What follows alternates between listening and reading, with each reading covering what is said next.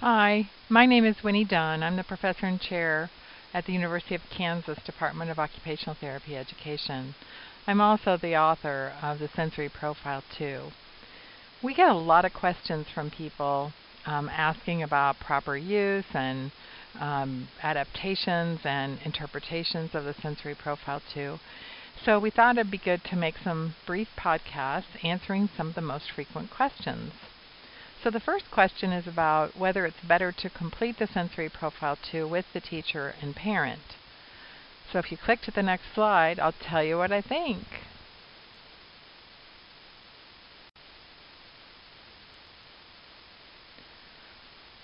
Question 1. Our therapist team really wants to continue to do the Sensory Profile 2 with the teachers and the parents themselves so they understand the questions and we get better answers. We see that the manual says we can send it to them for them to complete independently. We think we get better results when we have a dialogue. Can you guide us? This is a question I get a lot, and I think it points to a really important distinction between research and practice. What the manual is telling you is that we did not talk with any of the parents or the teachers while gathering the standardization data for the sensory profiles. So the cut scores that you use include all the people, those who understood a lot about the items, understood a very little about the items, people who were very strict in their interpretation of an item, and those who are casual. The important thing to remember is that even with all that variability in the people, we were still able to demonstrate differences among key groups and their sensory processing. Collecting all the families of children who have ADHD with all their inherent differences still yielded a significantly different sensory pattern when compared to children without ADHD, for example. So your team is thinking like people that are developing a relationship with families and are wanting to plan for their care, and that is why I suspect the interaction is important to you and to them, and it totally should be. That's exactly how you should think. But I would like to invite you to think bigger about the possibilities here.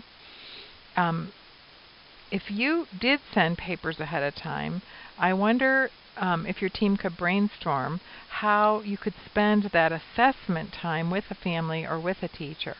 What questions would you have for them, and what questions would they have right from the start because they've read a lot of these questions and have some ideas about what you're going to be talking to them about?